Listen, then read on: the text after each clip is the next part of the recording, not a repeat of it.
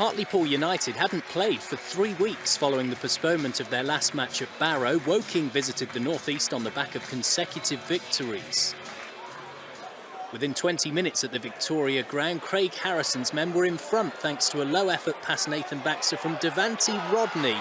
It was a first goal in 28 games for Rodney, 1-0.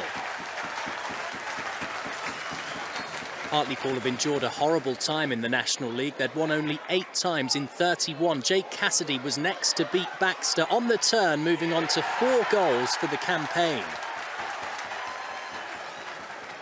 With only a couple of minutes remaining in the first half, Hartlepool put a third past Woking, a flicked header from Rhys Oates doing the damage on this occasion.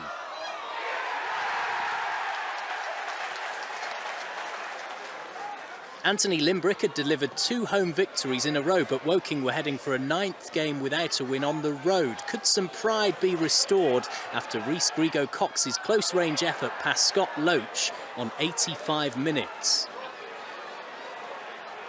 Moments later, a nervous finish for Hartlepool was set up as on loan from Hull City, Johnny Edwards also found the net. But 3-2 it finished, a huge first victory for the home team in 11 games.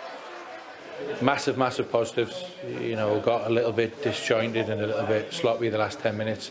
You know, it's just a bit of game management, seeing the game out, and you know, but you know, we're not going to worry about that too much. It was 3 points, and you know, I'd take 3 points every week if that's how we win it.